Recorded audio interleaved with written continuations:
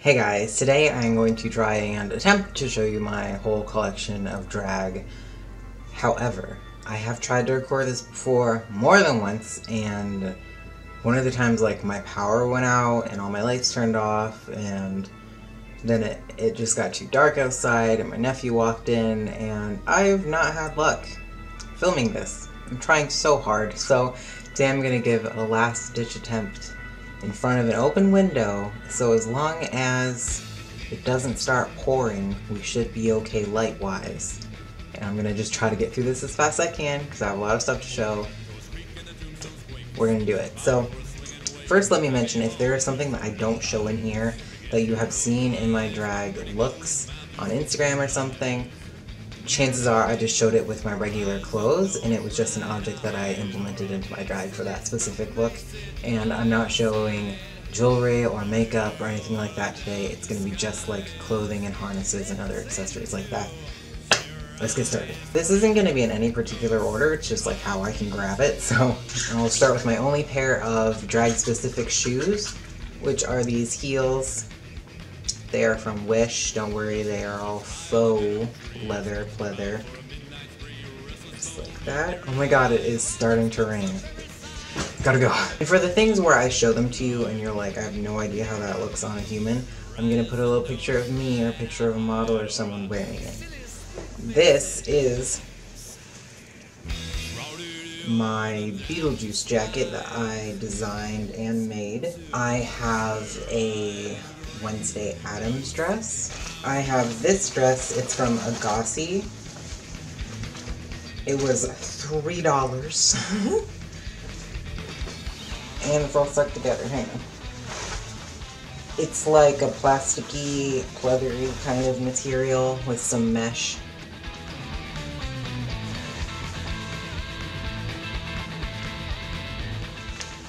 I think it's really cool. Then I have this jacket. It started as like a regular suit jacket. I made it into more of like a structured blazer with a peplum kind of deal. So it looks like that, and then the back of it is open, and then there's like a tulle fake bustle. And it has a tie, in case I wanted to wear it with a tie. I have this punky kilt style skirt. It's more of like a pencil skirt. It was made, well, I made this, but I made it out of just some regular pants, so like some trousers, and then these are dog collars from like Publix. I have this checkered pencil skirt, and the closure is an O-ring, and it zips like the whole thing. Other random items, I have a fan, of course, very essential, especially for Pride. I have a gay flag sweatband. A lot of my stuff is Pride related stuff because I would call myself more of like a social media queen, but definitely also a Pride queen. I am always at Pride in full drag, and I am really super decked out in all sort of Pride gear. I have regular black gloves for when I don't do my nails. Just being honest. Obligatory skin tone tights. I have white and pink lacing. This is like interchangeable for my trans superhero look, which I'll show. Alright, I have like regular full-length fishnet tights. My trans flag actually ended up in here, and I wear this as a cape, so I guess it kind of counts. Here is a corset that I use for my trans superhero look. It's from Amazon, I want to say. It doesn't do anything as a regular corset. It is more of like an elastic belt type material. This I'm including because this is what I wear when I get into drag, so I will dress in whatever outfit I'm wearing, and then I put this on, which is just like a fake cheapy silk robe type of a deal. It's not real silk, don't worry. It was like $5. And then I put my makeup on so that none will fall gets on my clothes. Alright, this is from like a thrift shop kind of a deal in Asheville, North Carolina. And I don't know if I'm gonna, well, there's a picture of me wearing it, but not my full body. Basically, it is a really long mesh t-shirt. So it goes probably midway down my thighs, and then on all the banding around it, it's just different city names like Paris, London, New York. These are thigh-high fishnets, Pride sweatband, More lacing. It's actually pretty important when you own a lot of boots and corsets and things if you want to change the colors out. Alright, this is one of many leotards. This is from Wish. It is like an O-ring turtleneck closure. It's got a cutout on the shoulder. Yeah, it's a regular old leotard. And then I have an extremely basic one. This is more for, I don't know, it's like a staple or like a comfort style staple for performance, and it is literally just plain black long sleeve. This one has a very deep V. It goes to the waist. It's long sleeve and is also a leotard. Alright, this is my favorite corset. It's from Amazon. I can't really remember like the brand and stuff, but I will look it up. And I've used this in like a bigger size, and when I lost a lot of weight, I went and bought the same one. I have some fishnet gloves. My hair is a mess. I just got out of the shower, and I kind of just, I don't do my hair. I just touch it and ignore it.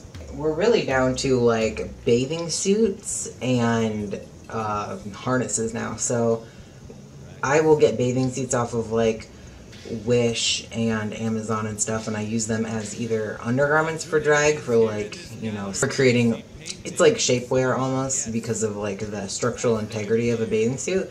Other than that, I will pair it with like harnesses and stuff, or I might pair it with a different kind of jacket and overwear, and it gives a kind of like a more edgier, sexier vibe.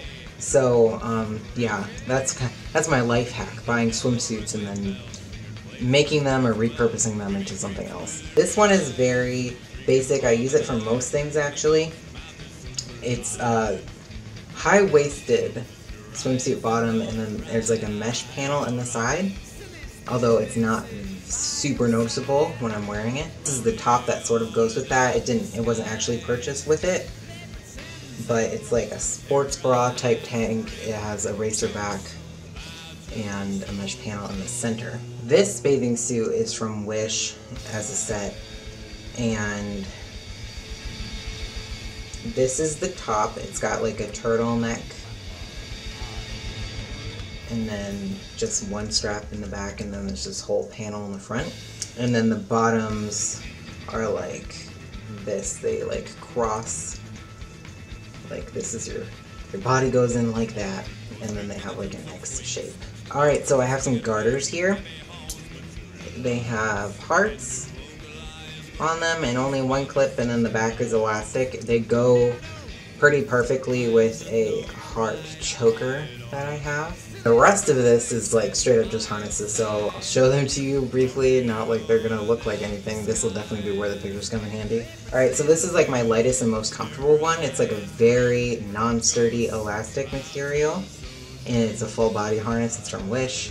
This one I will wear under things instead of on top. Usually I'm wearing my harnesses on top, but I wear this underneath. It is a pentagram chest harness. It's from Amazon. It's all elastic. This is the bottom that goes with that.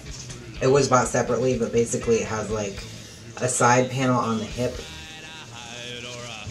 that is also a pentagram. I know you can like not see that at all, but it's like a garter that goes around the hips and then around the legs, and then on the side there is the pentagram. This one is pretty cool and pretty involved. So imagine this is the leg. Your thigh goes through here, and it's got these 3 straps, and then this comes around, and this sits on your hip right here, and then it fastens in the front. So it's like a big leg cage type harness. It's from Amazon. My mountain just fell over. Last one I have to show you is a pretty simple chest harness that I pair with that last leg cage harness. So it's just looks like this. This will go, what side? Okay. This goes around your neck, and then it comes straight down your chest, and then these 2 pieces fasten around the back of the body. But yeah, that's it. So some of these things I implement in my everyday wear, depending on where I'm going, what I'm doing, or I might, you know, add some other stuff to this. And the way that I mix and match is, I think, what makes my looks more interesting. But as you can tell from my drag style, lots of harness, lots of lace, lots of leather, lots of dark, sexy stuff. So you can see what kind of stuff I go for. I don't like to spend a lot of money on it. I don't have a lot of money to spend on it. Really, I just like to get things that I know that I can work with, that I know that I can make look more expensive, or I can pair with other things, or maybe I just buy them for the fabric and rip them up and make them into something else. I've done that plenty of times. But yeah, I hope you enjoyed. I hope it was descriptive enough. If you are very interested in where I got one of these particular items, just let me know and I'll try to find it and link it to you. There are so many things here, I don't think that I'll make a link for every single thing, so just let me know if you're curious. Other than that, thanks so much for watching. Please check out the links in the description. My Patreon specifically, it would mean a lot to me if you would support that or share it, whatever you can do. And check out my Instagram as well. And yeah, I'll see you guys next time. Bye.